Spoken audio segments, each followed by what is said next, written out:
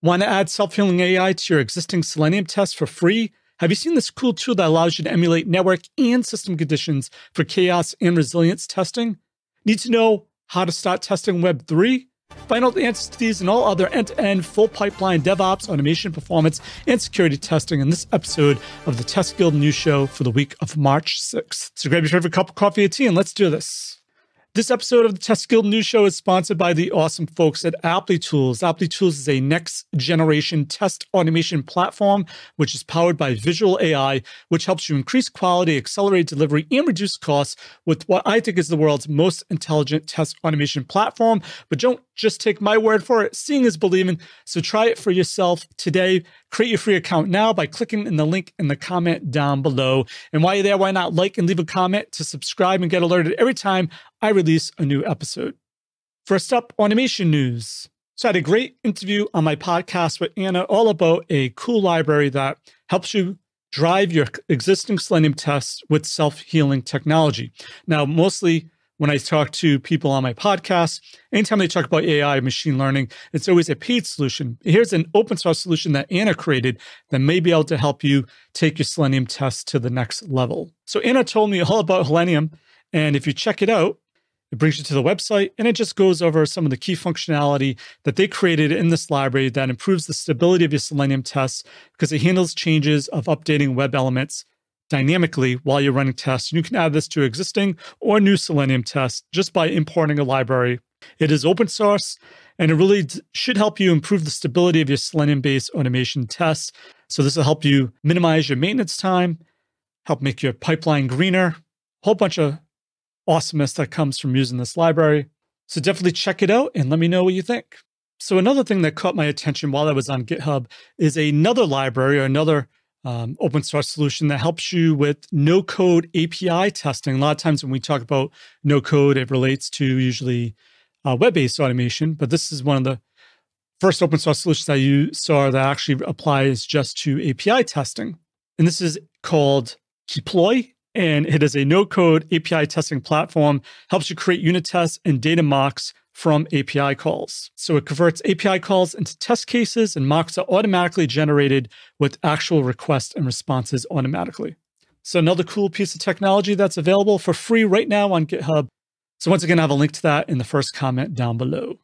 And as you're writing tests, if you're having problems knowing what locators to use, there's an awesome solution by Sanjay Kumar that came out a while ago called SelectorsHub, and he just tweeted out that there's a new release of SelectorsHub. And the SelectorsHub now allows you to interact with the Shadow DOM, has a lot of new improvements to the command feature, and it even has better support for the Cypress command. So if you're using SelectorsHub, if you haven't used SelectorsHub, definitely check out the latest version 4.3.3. So just another tool you should probably have as part of your automation toolkit for sure. So you've probably been hearing a lot about Web3, crypto, all these new technologies that are coming out. And how do you actually test these technologies? Well, I found an awesome resource that helps you do just this. This is a quick intro to testing DApps, decentralized applications. And this is brought to you by Rhian Lewis. Rhian actually was a part of our test guild a few years ago. Really smart tester, developer, especially when it comes to crypto.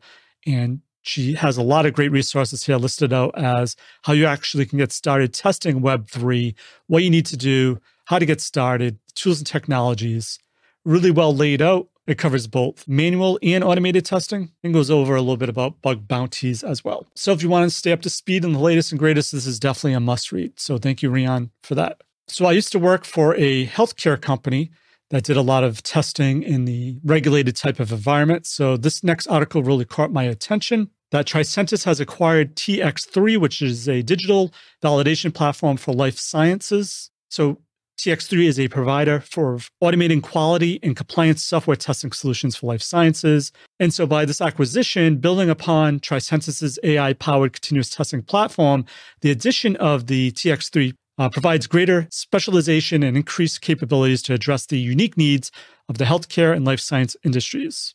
So really cool development. I like how companies are investing in this particular area. Like I said, this was really difficult to test when you're in a kind of regulated kind of environment, especially when it has to do with healthcare. So if you're a tester in the life sciences, definitely give this solution a look and let me know what you think. So speaking about AI and testing, I actually found another article on how Faros AI raises $16 million to launch an engineer ops platform for software development.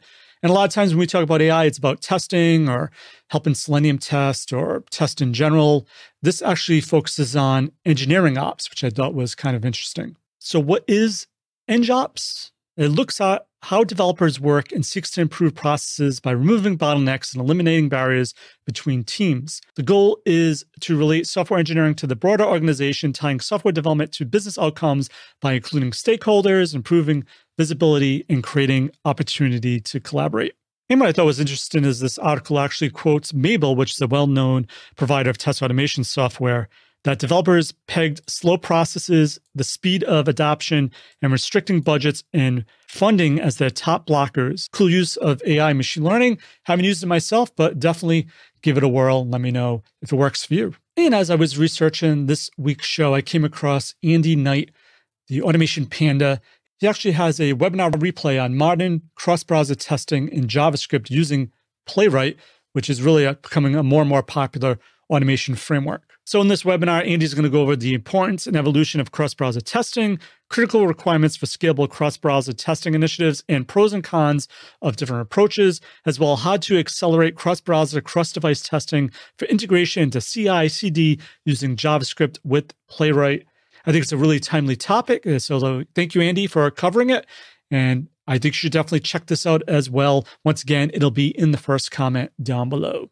Next up, performance and site reliability news. So on this news show, we have a lot of topics that come up, and one of them that comes up often is observability. So this next article talks about how Splunk and AWS are coming together to unlock application observability through OpenTelemetry. With enterprises shifting how they use their cloud infrastructure based on increased automation, observability becomes a key component needed to view the complexities involved for optimized results. And so open source has been a big enabler of a lot of refactoring in the cloud, and OpenTelemetry is a collection of tools, APIs, and SDKs, helps you eliminate the challenge of manually driving into logs and correlating requests between services. And it also has a video on speeding innovation on AWS, which is actually by Splunk.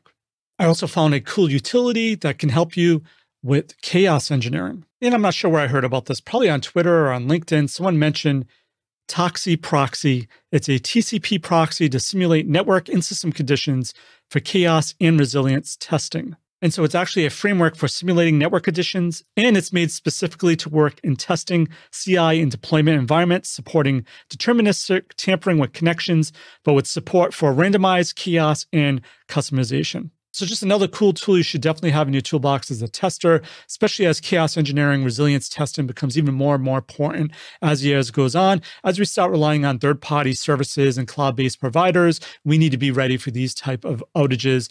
And using a tool like Toxiproxy actually allows you to do that. Last up, security news. All right, so this next article is not only on security, but it's also a money segment on how Bright Security lands $20 million for dev-focused dynamic app testing. The article goes on to talk about, depending on who you talk about in cybersecurity, there's a big shift happening now in the application security sector.